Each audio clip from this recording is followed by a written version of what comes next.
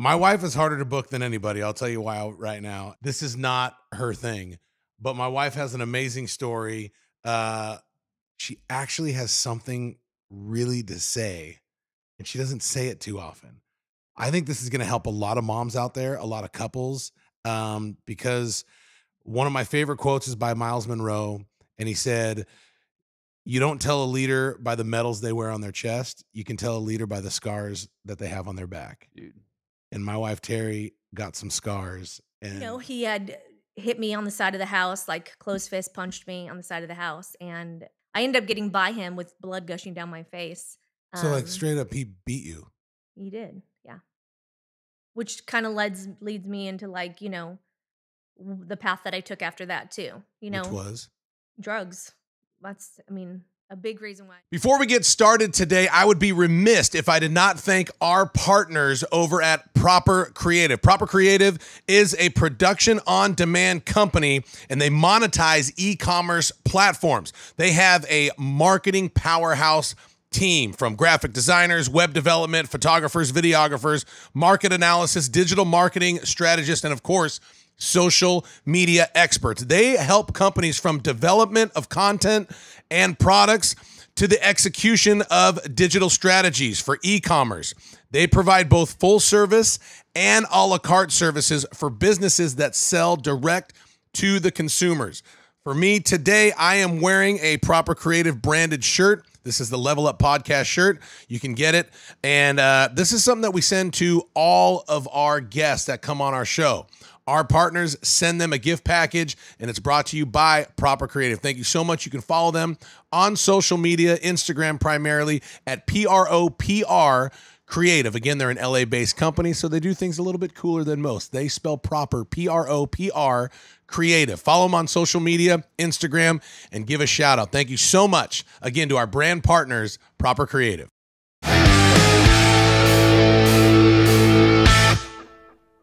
Welcome to another week of Level Up with Matt Rogers. I am your host, the one and only Matt Rogers, and as with me as always, Nailed it. the one and only Eli Adelman. Hey, buddy. Engineer. Yep. President. Yeah. First man. Yep. Both. Dude, are you as pumped about our guests today Dude, as I am? I am. No, you're I'm not. excited. No, well, probably not as much because I won't spoil it. But anyway, it's just more related to you. But I'm excited because it's our very first podcast we ever did that hasn't been released. Right. Like It's top secret. We talked about we talked about how we didn't know each other at all. Yeah. And so I'm excited to get to know you and this guest. Who's the guest? You want me to say? Sure. It's your wife. It's my wife is in the house. Yeah, baby. The one and only Teri Rogers. Here she is. Let me just kind of set the stage for everybody on why this is a big deal. Y'all don't even know. This is the hardest guest to book. This is hands down the hardest guest for me to book. We've had celebrities on here. We've had Grammy winners. We've had life coaches. We've had speakers. We've had business, entrepreneurs, multimillionaires that are, some would say hard to book. My wife is harder to book than anybody. I'll tell you why right now. And I would also say she's probably busier than all of them put together. This is not her thing, but my wife has an amazing story. Obviously, awesome wife, mother of 3 kids, 2 that have been battling cystic fibrosis since birth. And she's just got an amazing story. The thing that I love about my wife is, like, a lot of people do this, a lot of podcasters or hosts, whatever, they want to incorporate their wives into it, which is fine. I'm totally cool with that. And maybe give their wives a platform to speak or something like that, and there's a lot of them out there that, these tag team couples that it's forced. Right. This isn't that, because my wife doesn't want a platform. My wife doesn't like to speak. She doesn't like to do this, but she actually has something really to say, and she doesn't say it too often. I think this is going to help a lot of moms out there, a lot of couples, because one of my favorite quotes is by Myles Munroe, and he said, "You don't tell a leader by the medals they wear on their chest. You can tell a leader by the scars that they have on their back." Dude. And my wife, Teri, got some scars, and she doesn't talk about it too often. So hopefully I'll be a good host and you'll be comfortable with me today to talk about some things. So welcome, babe. Thanks for having me. Oh my God, you look super hot right now. What's your name? Oh my God. Let's be honest. How do you feel right now? I mean, I know it's kind of weird. Like we're in our house and we're like having a conversation like this. Yeah, I feel good. Are you nervous? I'm a little nervous. Is she close enough to the microphone? Yeah, it's coming through. Maybe a little. These closer are all new could be things good. for me. Yeah, it's Yeah. okay. What do you? You can move it closer to you if you want. Okay. Yeah. What are you nervous about? Like, be honest. What are you nervous about? Just telling my story, being real. That's not me. Being real is not, laying the cards out. I'm real, but I don't really lay my cards out all the time. You're a very private person. Absolutely. And you don't like, like you said, you don't like to air all your stuff out there. My wife doesn't like people to feel bad for her. Yeah. And so, but there's also something, it's really cool to be transparent and vulnerable. And none of us really like to do it. So honestly, like I appreciate you coming on and doing this because I know it's not your thing. Right. But you do have an amazing story to tell. As always, let's start from the beginning. Where are you from? You grew up. What were your parents like? All of that stuff. Well, I grew up in Orange County, California, in Anaheim Hills. Great family. I have 2 older sisters. Mom and dad married forever. Played soccer. Super busy in the community. I mean, born and raised there and lived there all the way until you and I got engaged. That's when my parents sold our childhood home. But, same place, same town, same parents, same sisters, same, pretty ordinary beginning. Good life, traveled, good family, good parents. You're a really good soccer player too before we met, huh? I was okay. Come on, be honest. How good were you? I was pretty good.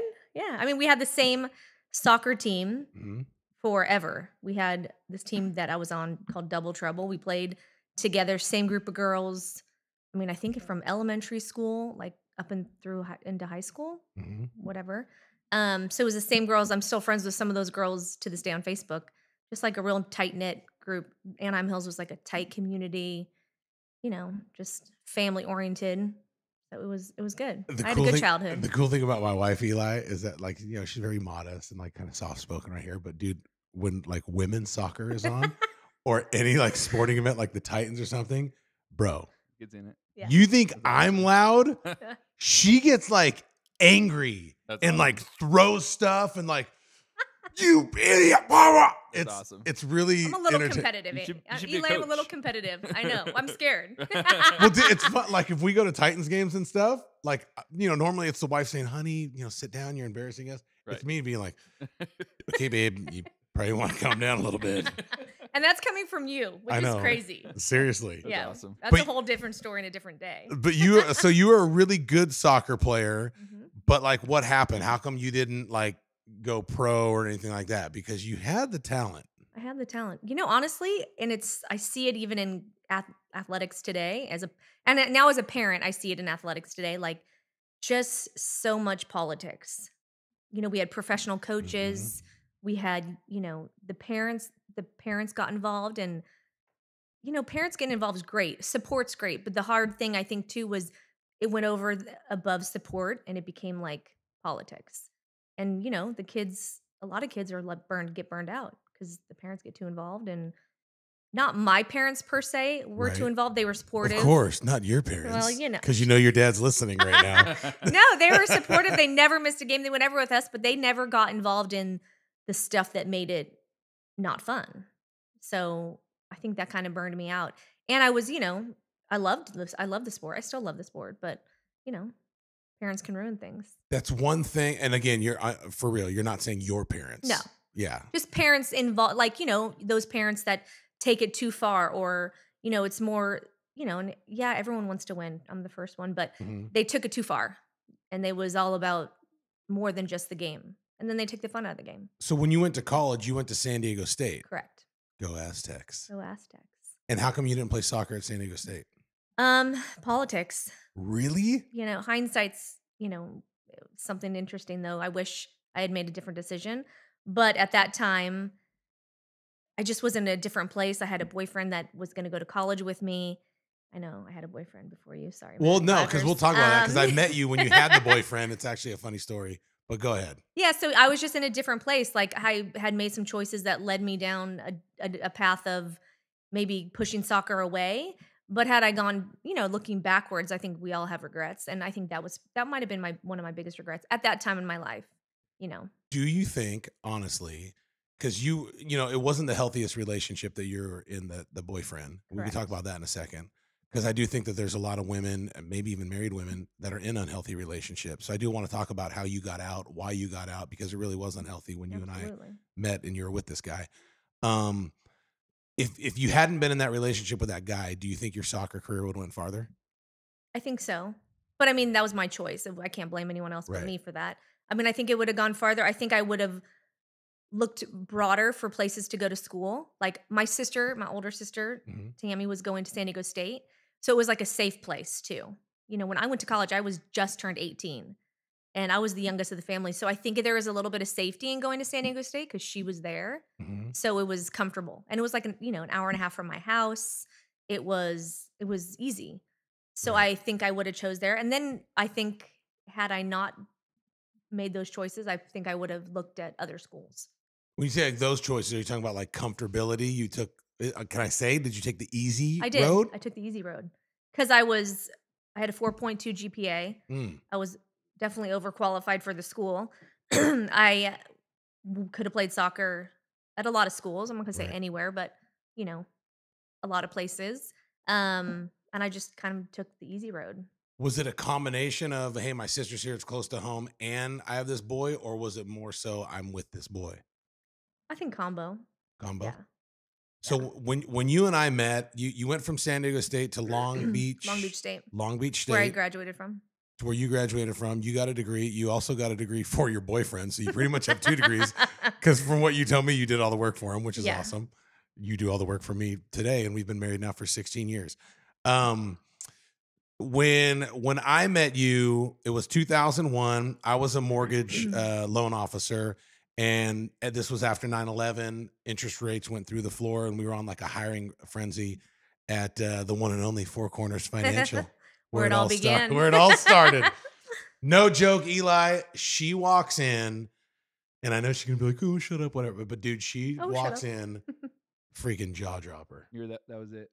And we worked in a testosterone factory. It was like Yes. before, the Me Too movement. This is Right. before, basically women had Before HR. Yeah, before HR, like women had no rights Right. in the workplace. Right. Like really saw They as had meat. It was bad. women had a lot of rights in the workplace. Just here it was a lot of, it didn't flow like normal. It wasn't a corporation that had a lot of rules. You know what I Right. mean? It was Right. just different.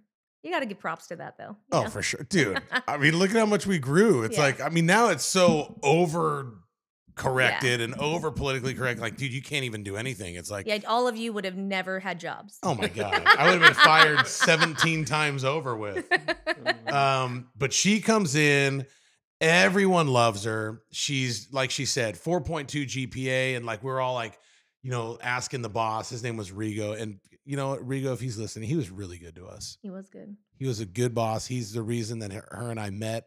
We could talk about that in a second, but he was just really, really good to us. And I appreciate him to this day for many things. But we all go up to him. We're like, Rigo, what is she like? Blah, blah. He's like, dude, calm down. Like, she's got a 4.2 GPA, San Diego State soccer girl. I'm like, this is great news. Cause all the guys thought that I have a 2.4. well, yeah, no, I had a 1.96, but all the guys thought like, dude, I'm going to score this girl, blah, blah, blah. And I thought the same thing. And he's like, but Womp take it easy. womp. Yeah. She's had a boyfriend for 6 years. And I was just like, oh, you let daddy worry about that. I'll get her sooner or later. It was later, not sooner. It was later. It was later. So Yes. I liked you a lot in the beginning when a handful So of I other got guys. hired, obviously. You got hired. Yeah, got hired. And and at first I was, putting the full court press on. I feel, and be honest, like, you're not going to embarrass me. I feel like you kind of liked me, but you were really loyal to the other guy. And then I started dating a girl from church and giving you less attention, and that bothered you, right? I think any girl in the situation I was in would have loved the attention. it was not what I was, Okay, getting so let's talk about elsewhere. that. Yeah. What situation were you in? Like real talk, what was going on? Because you say you were in a bad relationship. Like what was this guy doing? What happened? So, I mean, like you said, I was still there, which I think true. I think I see it, and even in today, I was with him for, I want to say maybe 8 years altogether. I mean, we lived together in Long Beach. I went to San Diego, so we went to high school together. Started dating him in high school, my senior year. Went down to San Diego State together. Left there after a couple of years because I wasn't getting much done down there. Wonder why. And decided to go to Long Beach State to finish my degree. I was a business major with an emphasis in marketing, and decided to go to Long Beach to get stuff done, to finish it up, start focusing a little bit more because it took me 5 years to get out of school. I mean, there was a point in Long Beach where I had 21 units one semester because I had failed to do much in San Diego. So you partied a lot. I partied a lot, yeah. I mean, I was in a sorority down there. San Diego State was known at. What was the name of your sorority? I was a Pi Phi. And what do we call them? You don't need to say that. Pi Phi putouts. Sorry, that wasn't you. Yes, it was not me. All the you're a typical football player. You got to have a nickname for everything. I'm a meathead. You're a meathead, and I used to call you that too. But hey, we always win in the end. Football rules. All right, keep going. Sorry. So yeah, we we ended up in Long Beach, and we lived together. So I was, like playing the wife role, pretty much, without a ring on it. Girlfriend, taking care of everything. And he was going to school. He had a job doing, here odds and ends here and there, but super abusive and super mentally and physically not a good guy. So abusive. When people say mentally abusive, Yeah. I've never been mentally abused before. At least I don't think so. What does that mean? Just, words that cut.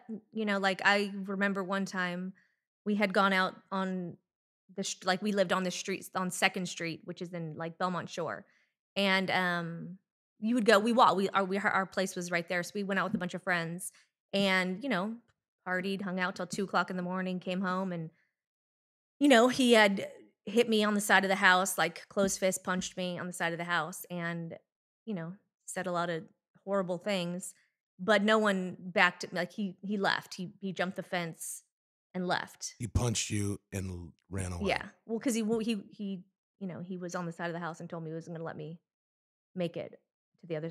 I was trying to save my life, pretty much. I ended up getting by him with blood gushing down my face. So like straight up, he beat you. He did, yeah. So, and it wasn't like every day, like the physical part wasn't every day, but there was enough times where, when you have to hide those things from people, that you're in a bad place.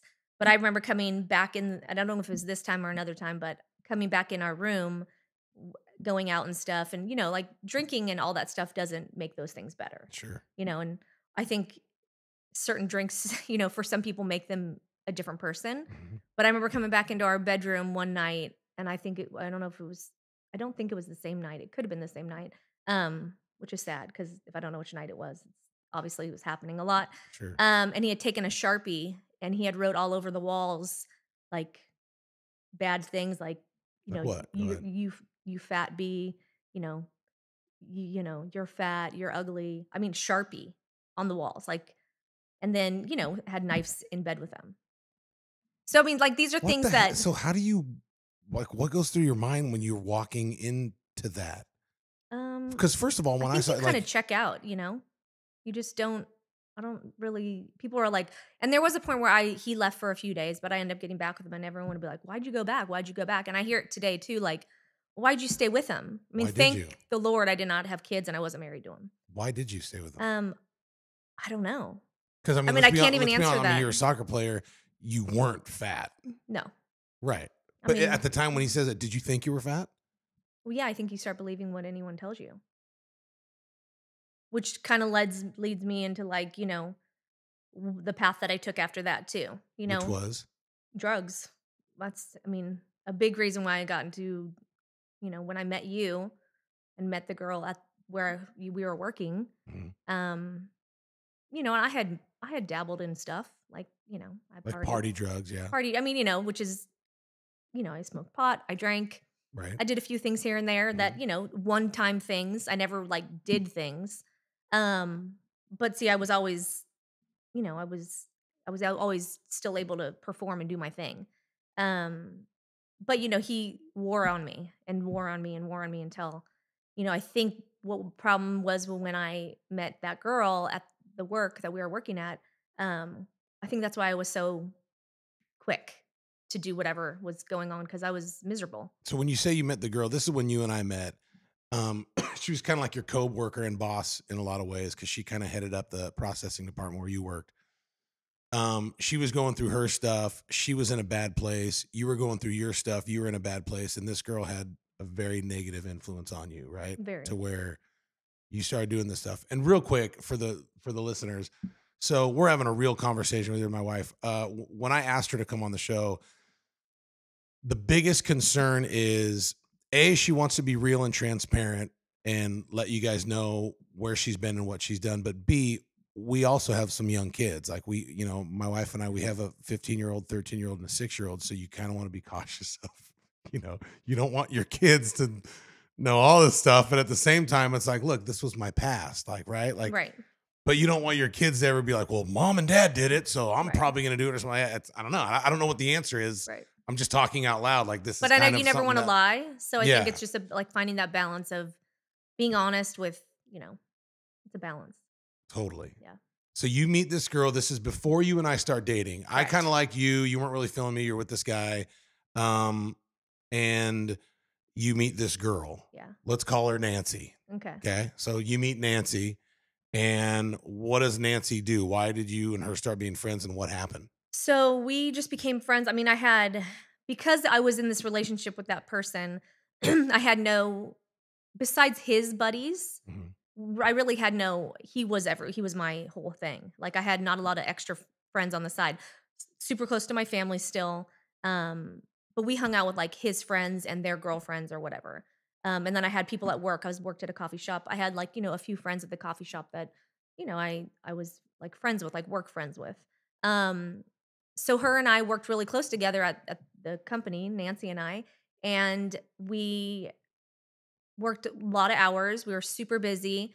I spent a lot of time with her. And then we went to lunch one day and I did, I tried a drug for the first time and that was the end of it. And the end of it mean the beginning of it. Yeah. And it gripped you. Gripped me instantly. Like how? You don't have to say what it was or what, but like how did it grip you? It's just that when people say like, people don't know what they don't know. And I had heard it before, like if you do it one time, in a lot of it has to do with your personality too. Mm-hmm. But if you do it one time, like don't ever do it one time. Do you know what I mean? Mm-hmm. Because that one time is for some people is the beginning of the end. And I did it one time and I mean I loved the way I felt. It also made me feel great, make me forget about where I was at, and then within a month, I was hooked. I was spending, I had my own dealer. I was in. Right. I was doing it all day long, every day, hundreds of dollars a week. And, the other part of you that, when someone's writing on the wall that you're fat and you're all these things, right. You start dropping weight like that. It's interesting what you tell yourself, You tell yourself like, now what? How skinny did you get? Oh gosh. At my peak of being or whatever, your low, right? my low. What would it, in the 90s. You saw me. yeah. I was wearing kid size, like size 10 and 12. I was tiny. I remember looking in the mirror one time. This was, after I was already looking in the mirror and turning around one day and like just not even barely recognizing me. Because I was like, oh my gosh, I'm so skinny. But you just think about that for a second and then you don't think about it. What did you anymore. see when you looked in the mirror? Not me. Skinny, bones. Tiny, but you look at it and then you go straight back to what you're doing. It's just, there's no answer for it. And everyone's like, well, what about your family? I have a great family, but I lived on my own. I lived away. And I think some people don't want to see things, what's Mhm. going on. I mean, even my boyfriend at that time, when I finally later told him, like, hey, I'm doing this, you're stupid, What do Mhm. you think I've been doing? Like, where have you been? Like, Right. I went from, like, what do you, like, almost kind of, I almost felt like, he was oblivious to it too. So I have so many questions right here. First question is, what could your family have done different? Because they saw you, they probably knew what was going on. Maybe they did or didn't ask you. I don't know if we've ever even really talked about this before, but could they have done anything different to save you or help you? I took the interesting thing about what when you're on something or doing something that you're not supposed to do, you tried to hide and try to distance yourself. So I tried. I mean, I always saw I was always with my family, um, but I really pulled back and like wouldn't show up to things. Mhm. And if I did show up to things, I'd be hours late. Like I think everyone had an idea, but was afraid to maybe admit that I had something going on Mhm. because I was still functioning. Like, I wasn't on the street corner or I wasn't, Right. knocking on their front door saying like, "Help me." You were Like, you were an unbelievable processor, and was you were still getting it done. And I remember, and this probably had a lot to do with the drugs. I would get in there at, let's just say 9, you had already been there for 2 hours. I would leave at 6 and you would stay till midnight. oh Like, yeah. you worked nonstop. And I mean, you fill your life with things that you choose to fill your life with because, you know, that makes you what at the time you think is satisfying. My choice at that time was not to go home. My choice was, working and doing what I thought was at that time, after a while, it wasn't what I wanted to do, it was just what I had to do. Like, I didn't wanna do that drug anymore, but, that's just what I did because it was easy. So, a few things can happen here in someone in your state right here. You could either OD, Mhm. and that's not good. You could either go to rehab. I mean, what other options are there? You could have an intervention, and, we've seen that show. Mhm. What was your rock bottom? What, like, when did you think, like, and did you ever, I mean, did you ever want to take your life? Did you ever want to die? Did you think you were gonna die? I think I didn't care, which is kind of a sad like, there was times I remember driving, like, our office from 'cause we after I graduated Long Beach, I moved in with my sister, who had bought a condo in Tustin, and me and my boyfriend at the time moved in. I mean, it got bad, and he ended up moving to the room next to it, and that's a whole different story, but, um, I I remember, driving home sometimes from work and thinking, like, you have, like, instant thoughts of I could I could drive off right here. I remember being on the 5 freeway driving towards Tustin Ranch Road and you take that curve around and you Yeah, drop in and I remember thinking like I could run into that wall right there and no one would care.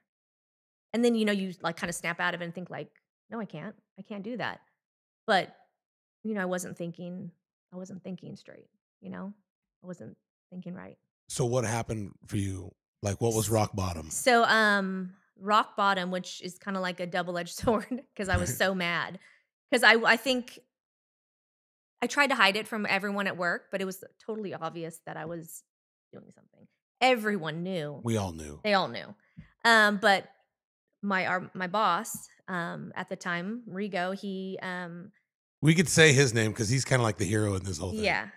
He came to me and it was hard. Like he's trying to run a business and here and he knew like he had known who my dad was. My dad, worked at a building across the street in commercial real estate. Like my dad had come in, like so he knew my family, like he knew I was came from a good place. And so he had said, he called me in his office and said, "Hey, I'm gonna drug test you." And I was like and this is, like, the place that has no, like, Right. real, like, strict anything, like, it wasn't out of control, but you didn't drug test, you didn't have a compliant HR department, you didn't have it was Sure. just kind of, it was what it was.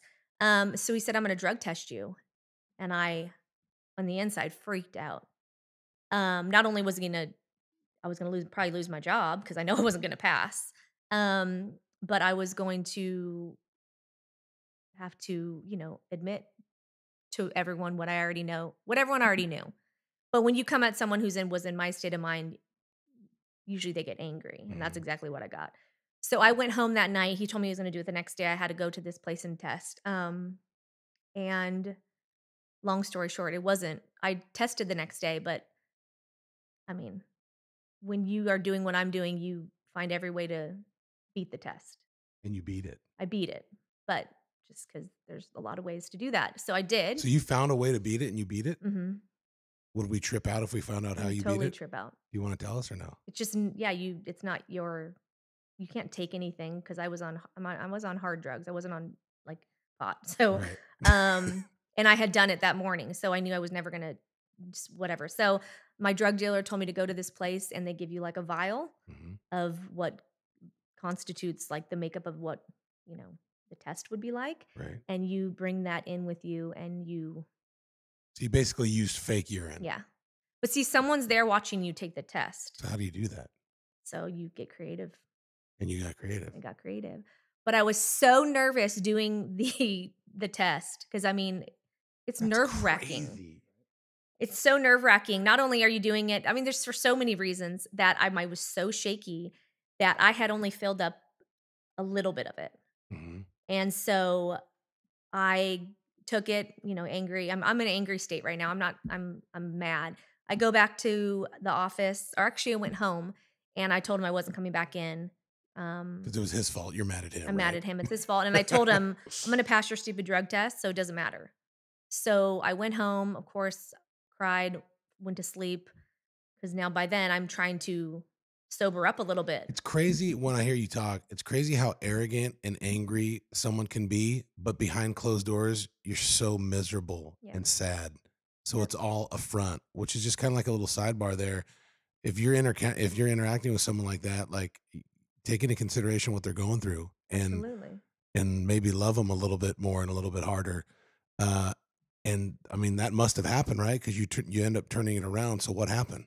So he, I mean, I don't even know how it all went down after that, but he pretty much said like, he called and came by and said, "Hey, you need to get better." Like I feel he felt guilty because he felt like he introduced me to this person, Mhm. to Nancy, and he felt bad, and he said, I need to get you better. What can it take? And I said, I broke down and cried and said, I want to get better, but I don't know if I can. Like, it's a scary place to be in. Mhm. And that's when he kind of pulled you in the mix and said, you need to help. You need to help this girl. But at that time, no one wanted anything to do with me. Right. I was that girl. I was in charge of your guys' business. I was deep in a mess. Here's the crazy thing, and it's a sad thing too. And I'll look at you, Eli, when I say this. It's our boss, Rigo, very, very nice man, kind man, has a good heart. He's an open atheist. Then you got me, who is an open Christian. He approaches me and says, "You need to help this girl." The atheist approaches the Christian. The Christian says, "No, I'm not interested." Mhm. I was like a Pharisee, dude. Like Right. I was so religious. I'm like, You were a different person at that time. I was too. a different person at that time, but at the same time, like, dude, my parents raised me right. And I don't know how I got there or where we got there, but my reaction was, no, dude, just fire her. Like, throw her away. Let her go. Like, she's bad for business. All this Would have stuff. been the worst thing that could ever happen to me. It would have been the worst thing. And it makes me sad about myself. Again, I'm a different person now, but like, how many Christians respond that way to broken people? Right. Yeah, turn I their mean, back. it happens every day, all the time. And I've been one of them. I'm one of them. And it's just, But I've heard, like you said, I've heard before, and you've said it, and I've heard other people say it, like, well, why don't you just get out of the relationship and stop doing what you're doing? right. And it's like, it's not that easy. You know what I mean? Like, until you've experienced it and walked through anything, I don't think you can say to someone, well, just quit it. It's so much more complicated. And I was in a complicated nightmare with my boyfriend and where I was at, like with drugs and everything. So I was, I think it's important, like you said, like you don't really know what someone's walking through or what someone's going through. You can only see the outside. And some people don't want to take their time to help. If you didn't take your time to help, I don't know what would have happened. I think God really changed my heart. And it was It was the guy that I was working with. His name's Eric Johnson. He was my pastor's son. And he was the one telling me, like, dude, check yourself, man. Like, we got to help this girl. And it wasn't like we got to help this girl. I'm not saying it the right way, but like, he just loved her and loved people. And he's the one that invited you to church, not me. Mm-hmm. So Teri starts coming to church, and then like tell him like what happened. Cause you and I are not dating at this point No. and not really interested in each other. And this really, is after right? I had to like the Monday morning meeting at work, right? That was humility Yeah. at the highest. You had to go in front of, 20 men, 20-year-old, 30-year-old men. And lay out my dirty laundry Mm. just to like, which they already all knew, and it was humiliating, and Right. I wanted to crawl in a hole because obviously talking to people in public is not my thing. Right. But just to, admit having to admit, like I could walk down the aisle and I could hear everyone talking about me, but to have to stand up there and admit your failure, and it's an ugly thing. Admitting that you have an addiction to something is ugly. Right. It's not like your glorious moment in life, right? Right. So, but yeah, Eric invited, so it was his dad's church at the Yep. time. He was the pastor of the church. Covina Assembly of God. Amen. Praise God, brother. Pentecostal. Love And it. it wasn't close. Like I was living in Tustin, so Covina wasn't close. Like Right. it was. It was about a 50-minute drive. Yeah. About a solid 45 miles. But I had stopped using, like by the grace of God. Okay, now this is crazy. You got to talk about this because you didn't go to AA. You didn't go to rehab. You didn't have an intervention. Yep. How does that happen? Because know. I mean, with was the exception painful. of shooting up, which you never did, right? Correct. With the exception of that, I mean, you were taking the worst stuff, doing the worst stuff, and at the lowest, you were 100% addicted. Yes. How did you stop? I think I finally decided that like I was done. And I think that's true. Like, I mean, I watch these shows, or I've, over time, and just, I always have a place for people when they say, you only can stop someone when they're ready to stop. Like you can't convince someone to do, especially in that state, to stop doing anything that they don't want to do. But I think I was ready. I think I was done. Like it wasn't Nancy had OD'd. The girl that I was doing stuff, she'd OD'd on a different type of drug, but nonetheless, she OD'd. And I remember visiting her in the hospital, and she was put in the hold. I don't even know what the number, but that hold of suicidal hold. Yeah. They had to pump her stomach and do the whole charcoal thing. But I remember walking into there thinking, like, what am I doing? Like, this is not me. Like I was, you think of all the things, like I was raised better. Like this is not me. Of course, it took a few moments of those to like wake up, but I just didn't want to do it anymore. What could parents do? Because there's so many parents out there that were like your parents would be like, well, this isn't my fault. Right. Like, what could your parents have done different? Nothing? Like, I don't think so. I mean, you have to understand, I was not 16 or 15. I was 21 years old, which is even crazier. Like this started after I graduated from college. I mean, I graduated college with the marketing award for the department. Like I was not like, what you expected to do what I did or go down the path I went down. But I think that's all part of what is interesting about drugs. It doesn't matter who, what, when. It doesn't matter how much money you have in your bank account, right. or if you graduate from college or not. It just happens to be where you're at that time in your life when you take that first and the hit of situation whatever. you're in. Had you been in a better situation, that probably wouldn't have been attracted to you, right? Yeah. Or attractive to you. So, okay, so you're coming out. How do you not go to rehab? How do you come out?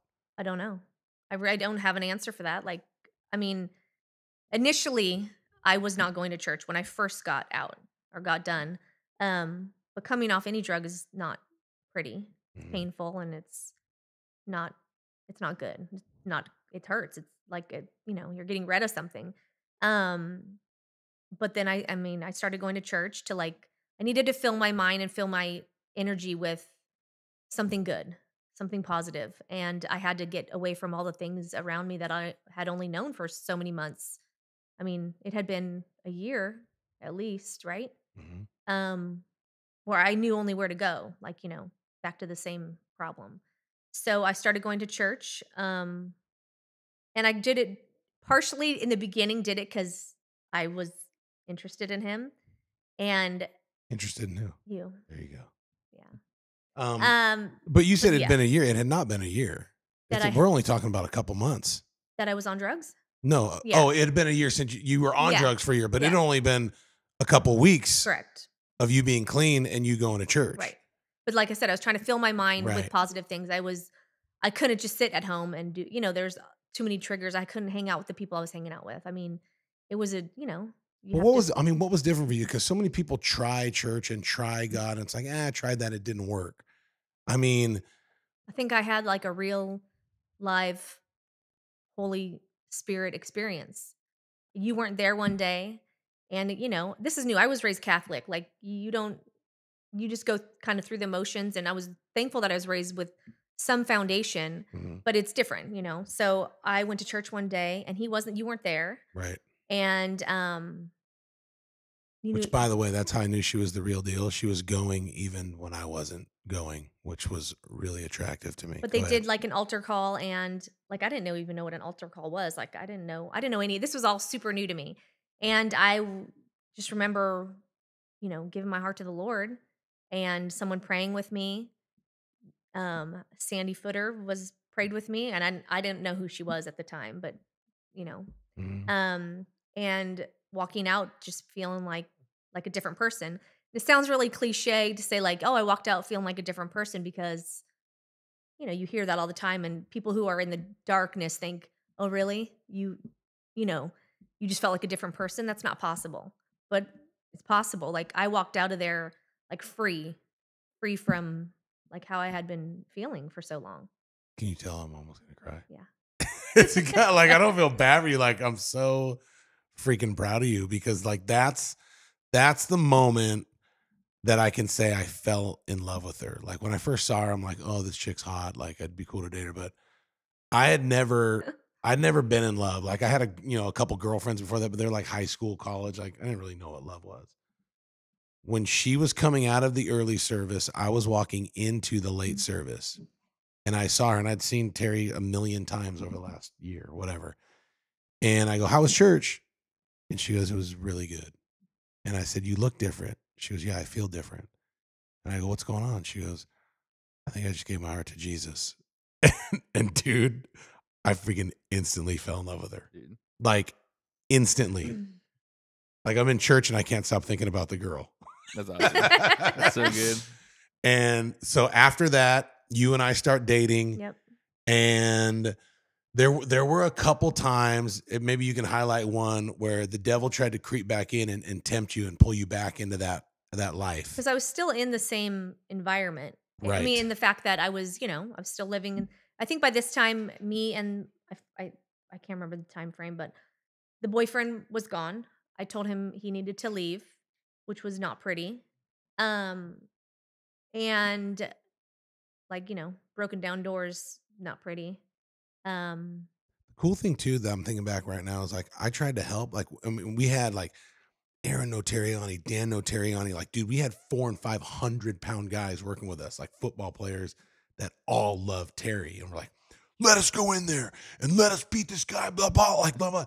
And she would say like, no, I have to do this by myself. Yeah. Which was probably your biggest fear, because this Yeah. guy, I mean, dude, he beat you mentally, physically, and then to break up with him, like he did not go quietly. No, it was not pretty. And then there was a few weeks where he had nowhere to go. So he was there until he found somewhere else to go. But it was, that was a big thing for me to do that, break free of him, and break free. But there was times I remember I was doing something in my closet, and had found, drugs in my purse. And this is a couple weeks being clean, A couple right? weeks being clean. So you're clean, but you're still struggling a little bit, right? Like you Struggling, still have the absolutely. addiction trying to pull you back in. Absolutely. Like, yeah, at that time, that was the easier route. It's all I knew for so long, and it was, it took all the emotion away. Emotion goes away with all that. You don't feel, I mean, that's why people behave and act and do the things they do, when they're doing that stuff.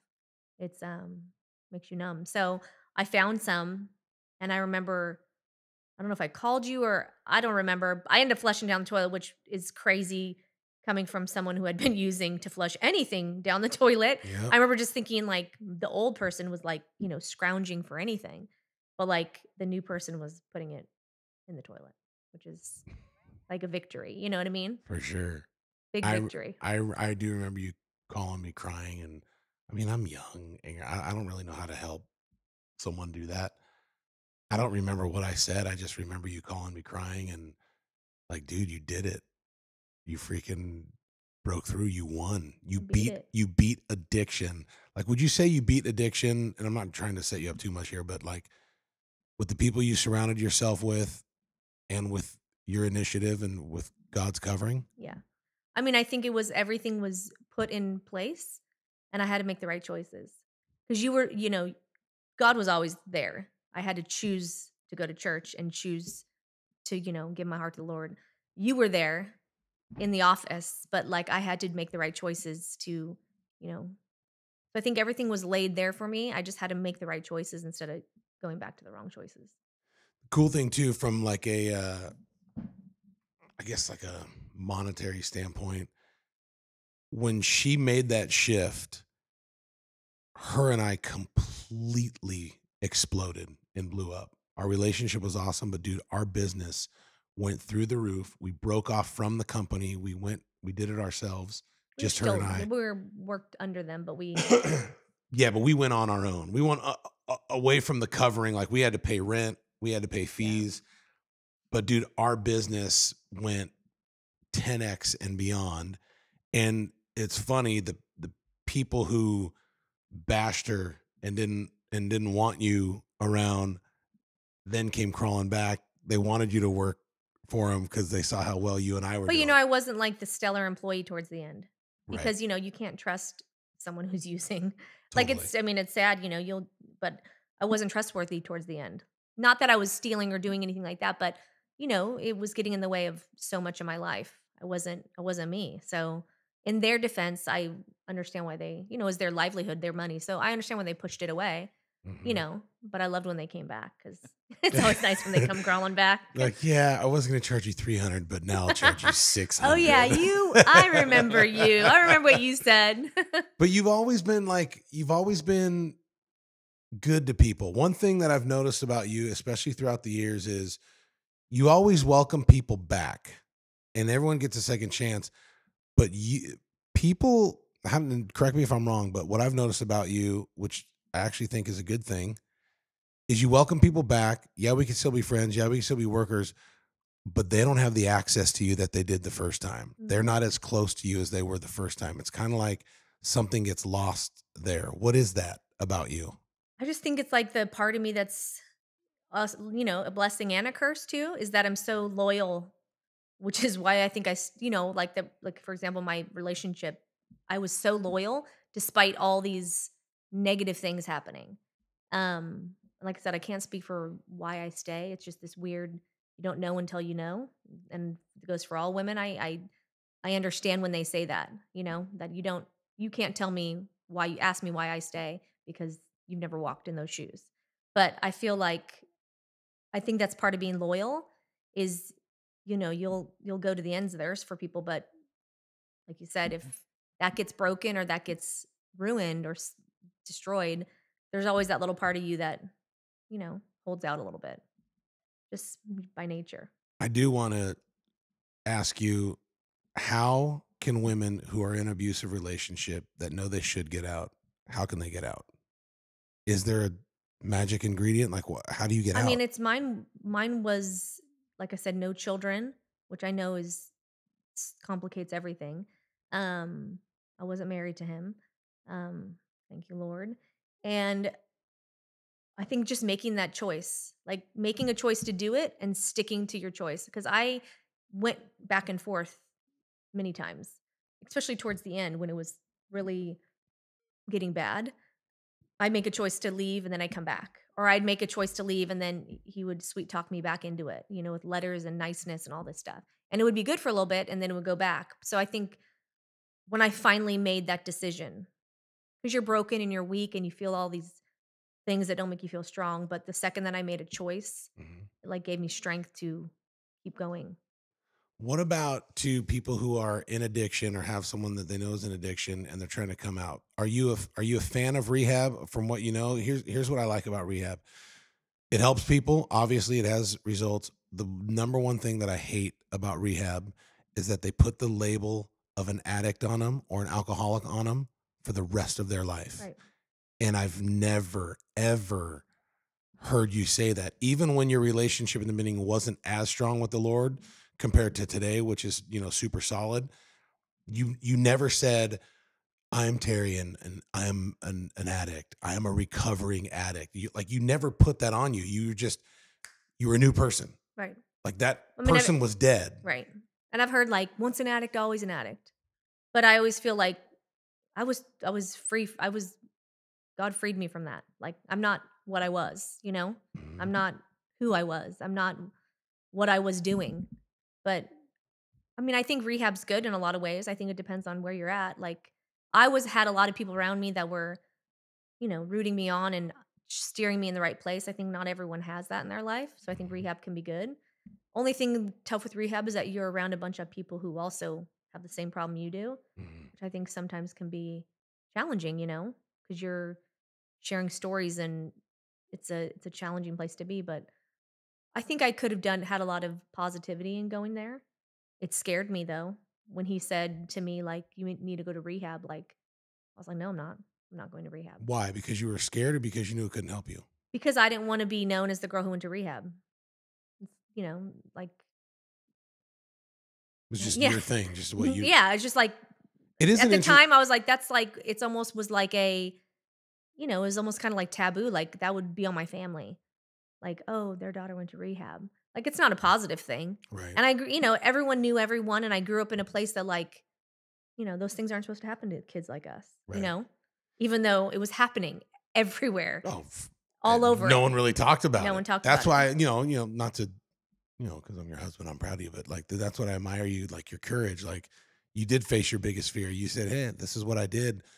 But when people look at you now, the people who were around you who were in that experience, like none of them to this day, no one ever looks at you as the girl who used to use or the Right. girl who was at, because like, someone like, Jason Weeder, Danian Rios, Dan Aaron Notariani. These are still some of my closest friends. I highly doubt they look at you as like, oh, that's the girl that you see. Like Right. you're just a different person. You rewrote a new story. Like Right. that girl's dead, which is interesting to think about. Is like you surrounded yourself with people where you wanted to be, not surrounded yourself with people who were where you were at. Right. I'm not saying that's the answer. I'm just saying that's a pretty cool thought. Well, they always say when I watch these rehab shows too that you can't go back to your life, the same people, the same friends, the same thing. And for me, Nancy was removed from my life because of what had happened with her. She was not with the company anymore because she had OD'd and had her own stuff. So that was helpful for me because she was like my, my person. I did everything with. But see, that started going to my. I was doing it by myself all the time. So I think just like, like you said, just like I told you, I was trying to fill my mind and fill my days with positive things that didn't revolve around that. And I didn't have to see certain people that were a constant reminder. I'll never forget, you and I had been married for like 2 years, and Nancy tried to come back in your life. Yep. She sent you something in the mail. It was like a CD, and it was wrapped in Christian stuff and godly stuff. And I don't know her to this day. I really do hope she's doing well. I don't know her on social media or follow her on social media or anything like that. So I really don't know how well she's doing. I hope she's doing well because the package that she sent you sounded like she was doing well. It was, I found God. I've done this. I've done that. But you didn't respond. No. You didn't go back. Why? Because that's like opening. Because it looked good from the outside. Like, I'm so proud of you. Your life's good. This was before Facebook. But why didn't you? I just think that's like opening up a package that you just don't know the outcome. Like, that person even looked at that time when I met her, didn't look like that type of person. So I just feel like it was safer just to leave it alone. And like you said, I was a whole different person. Like I had already closed that chapter. I was in a new book. I wasn't trying to open up that. And, she wasn't a good friend. So I don't know. I just felt like there was nothing there to rekindle. It was just a good moment for me to know that she was doing well. There you go. One of the cool things that not a lot of people know is I'm scared. no. I love I'm kinda sentences blindsided. that start like Right. that. No, it's so you and I start dating in like March of 03, and now it's March 2020. We've been dating for I know, 18 so years. crazy. We've It was been married Easter, for remember? 16 years. Yeah, it was. Yeah. I remember waking up and you doing like the Cadbury bunny noise. Yeah. So annoying. I didn't say do Right it. into the microphone. I know, right? Dude. And It's by just the as way, annoying in person as it is on the microphone. and then, hey, dude, hashtag side note for all of you husbands, the stuff that I did to win her over in 2003, because the guy that she was with never opened a door for her, never bought her flowers, never really dated her, took her out. He wasn't a gentleman. He wasn't a gentleman. That was 18 years ago. And here we are 18 years later. Be honest. Do I still do the same stuff to win you over? And Minus the Cadbury noise? I don't do the Cadbury noise anymore unless you want me to. No, I'm good. Thank you for that. But no, I mean, I think a lot of guys in marriage and stuff, we get so complacent and so used to like, oh, well, she's not going anywhere. And, you might Well, I not. think, But yeah, like when you did it in the beginning, like I remember that big Easter balloon. Like he went above and beyond. I tried to wow her. He did. And I remember like that had never happened. Like those things we never did. Like that wasn't part of the love language, if you want to call it love. I don't even know if that word could be associated with that relationship. But was your love language. But yeah, I mean you still do that. Absolutely. I got to win you every day. You I don't do. want you looking anywhere else. Yeah. You know what I'm saying? Yeah, it's not happening, babe. Like, I'm trying to get better looking, but I don't know if I am. No, it's your heart. It's impossible. Yeah. You look so good. I But know, here's right? the cool thing that I was going You to and say. that nice shirt of yours. Right? Look at that. I tried to match you today with my Oh, that's cute. my color. For those of you who are listening and not watching on YouTube, Teri and I kind of similar have colors. That We was do. planned.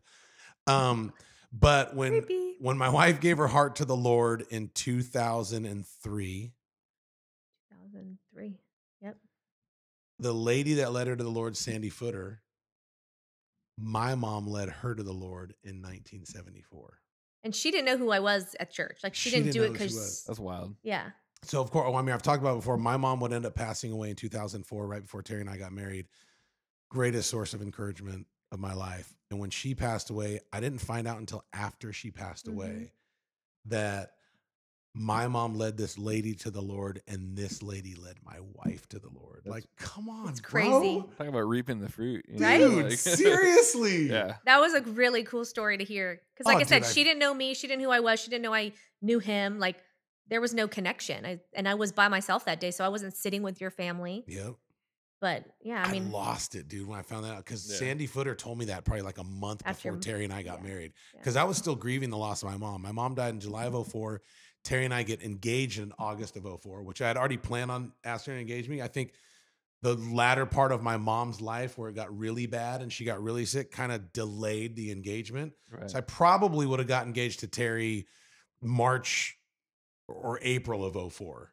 we knew when we started dating, like within a couple months, we were like, we're going to get married. The first Right. time I saw her dad when she got hired, and I said this kind of jokingly, but hey, what you speak out in the air, there's power in, life and death in the power of your tongue.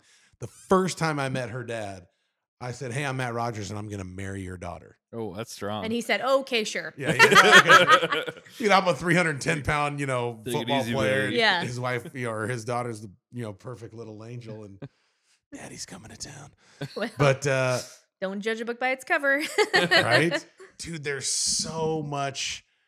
But the way you're talking about your mom, the cool part of, our journey too was that I got to spend, like a year, Mhm. a good year. Like the last few months were rough, but of her being part of our life, knowing that we were going to be married and knowing that we were going to be together, Right. just a cool add to your mom's story. And so your life turns around, you and I are dating.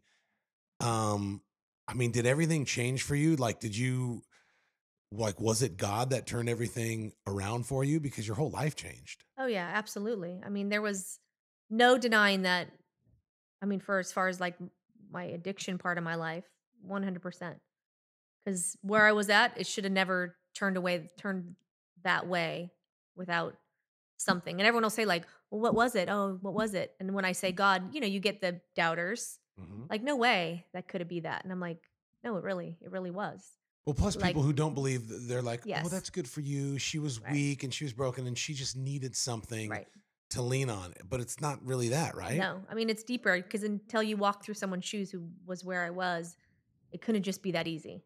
There was no way it should have been that easy. Now, I'm not saying easy that it just was no problems. There was a lot of problems and struggles, but it came it came with making that decision to give my heart to the Lord. What was the biggest thing you noticed after you gave your heart to the Lord? If you had to pick one Peace, thing, I think I would say. And like a joy again cuz like the light joy had been robbed. You know, you don't hear of someone who's doing what I was doing and be joyful. They don't go hand in hand. So I think just having like joy and happiness, like kind of like back to the person I was, you know, who I knew I was, that I had been, had been stolen from me. you know what also is really cool about my wife when she talks about her past. Of course, we're married now, and like that's her ex boyfriend. I always joke with her about her ex Always boyfriend, like, jokes. yeah, oh, whatever, like because I'm an alpha male, and I don't like the idea of another dude being with my wife before I was, and all that stuff. But I will say this: when it comes to him, and then when it comes to Nancy, that girl that influenced her bad, after my wife had given her life to the Lord, to this day, she never says bad stuff about those people. Like I can tell you're not bitter towards your ex-boyfriend. No, You're not bitter towards Nancy. no. Like you haven't told them you forgave them because you never really had that, But I don't need to. but you don't need, like, you've forgiven them in your heart, Yeah. which I think is so, like, I think that's why God has taken you to where you are, because God works with what you give him. And if he's working with unforgiveness, we say, oh, well, God has no limits. That's not necessarily true. God can't operate in unforgiveness. You know what I'm Yep. saying? Like, hear me when I'm trying to say that. Like, God can do whatever he wants, but God can't really transform someone's heart if there's bitterness and unforgiven, ness there. And you've never had that. You released yourself of that. And that allowed, in my opinion, God and the Holy Spirit to take you to where you're at now. Do you think that's true? Yeah, and I think I was in a better. I mean, I was in a good place, and you only can pray and hope that people around you are in a good place too. I mean, I know that they've moved on and their lives have, you know, moved on and done their thing, but I I don't say anything. I forgive and I move on, but you don't forget and you just learn. I think that's part of all the stuff too. I learned about people, I learned about choices, I learned about, you know, I was took a different path. My path went high and didn't matter what was happening below me, you know, included those people and even if those people were down there on below me, like I moved up. So There you leveled up. you like that tee up? Yes. And I want to tee this up for next episode, because now you're healthy, you got your joy back, you've given your life to the Lord. You and I get engaged, we're about to get married, and then we get married, and then that's when life really begins. Yep.